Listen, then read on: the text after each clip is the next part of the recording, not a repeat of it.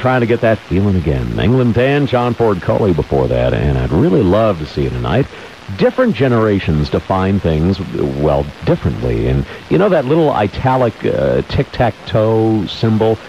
Depending upon when you were born, you probably knew it as a pound sign. That's how I know it. A number sign, or for those in the Twitterverse, it would be a hashtag, right?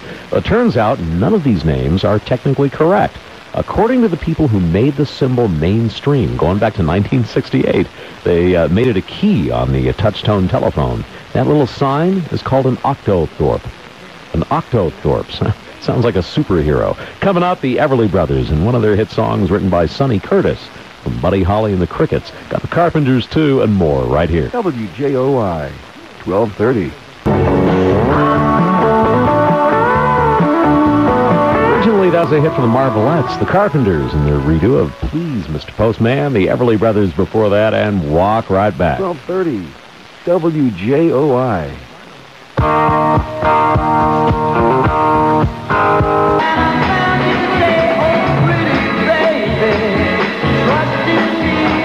There's Frankie Valli and Can't Take My Eyes Off You. Hey, this record, this was just a lot of fun. Taco and Putting on the Ritz.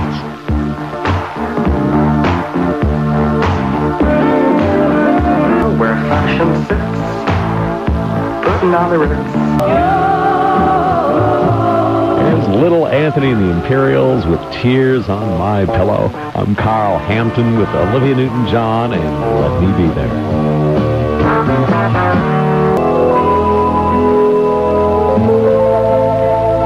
That is Neil Diamond and a hit song off of his soundtrack to The Jazz Singer, Love on the Rocks. Olivia Newton-John and Let Me Be There before that. So McDonald's brought back the Hamburglar earlier this year. Remember that? To promote their new sirloin burger. And they made him a middle-aged hipster with a scruff and skinny jeans. And apparently he failed. They just announced the burger did not meet expectations, and they're starting to phase it out. What is it with the creepy fast food symbols, though? Have you noticed that? The King, the BK, the Burger King King, that plastic guy, there's something kind of scary about him. And then there's the new Hamburglar. And how about the new KFC Colonel? Talk about the stuff of nightmares. Coming up, got Ricky Nelson and an early hit, a song that was promoted heavily on the old Ozzie and Harriet TV show. America Standing By, Carly Simon, too, and more right here. 1230, WJOI. I'm a traveling